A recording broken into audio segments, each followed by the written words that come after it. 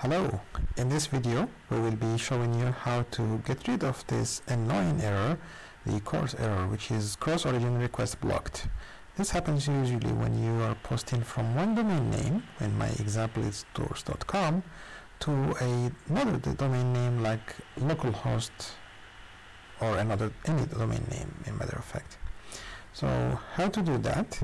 I'm gonna go to my backend project side and go to my entry point. Usually it's called app.js. For me it's doorserver.js, and I'm gonna add these few lines that I'm gonna leave in the description before starting your server.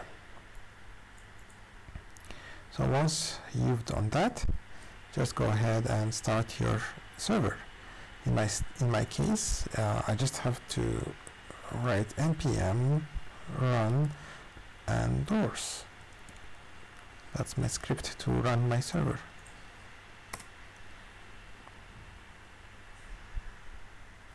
And I have my application is listening, so let's try it now.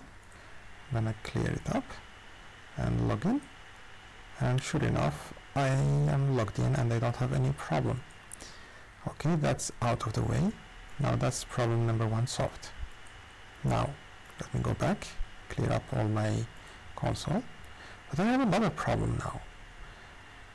If I want to debug my application, let's go back to my backend, and I'm gonna go to a controller, one of my controllers. So I'm gonna go to app, controllers, doors, controller, and I'm gonna make a breakpoint here, and if I want to start debugging my application, just have to go to debug and start debugging, right? Let's try that. Well, the debugger is, well, first of all, I forgot to mention that. Let's stop this server from working. I'm gonna hit on Control C. So I finished from serving, and I will do it again now. Go to debug, start debugging. And as you can see, I don't have the menu bar for debugging or anything, and it's complaining here about debugger. It says no configuration. If I start, it's just gonna stop immediately. So how to solve that? Notice that in your application here, you should have a folder called .js. I forgot the name. I'm gonna show you immediately.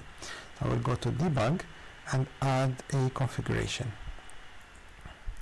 and by doing so your Visual Studio Code is going to create this folder and this file for you, launch.js, launch.json, and this is called a configuration. So this is called launch program, but to debug our application, because we are using npm, right, we are using this npm commands script, so we should use this option.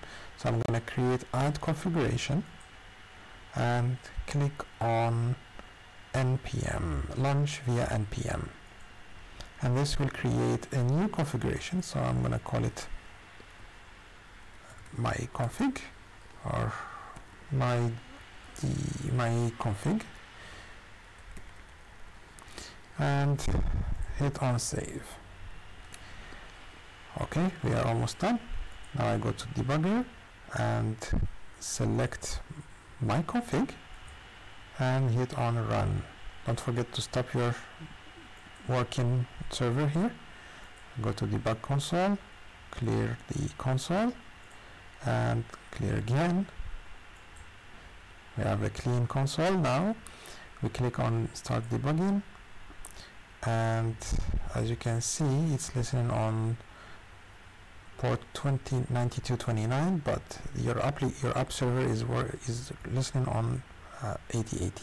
So let's go ahead and add some breakpoints. So I'm gonna go to my app, controllers, door controller. I have two breakpoints here. So if I go and post my username and password, let's take a look at that. And by the way, I'm gonna show you the code for this very quick. So what I'm doing in the front end This is just an AJAX call, and I call it target URL. So this is my backend URL, and I'm just making an AJAX post method to this endpoint. Okay, so I'm gonna send in the username and password to the backend. So I'm gonna hit on login, and sure enough, my debugger is working, and I can check what's going on here, and I have all my debugger information. Okay, so that's how you debug with Node.js. You get rid of the CORS problem in both running server mode and the debugger mode. I hope that was clear, and thank you for watching. Bye.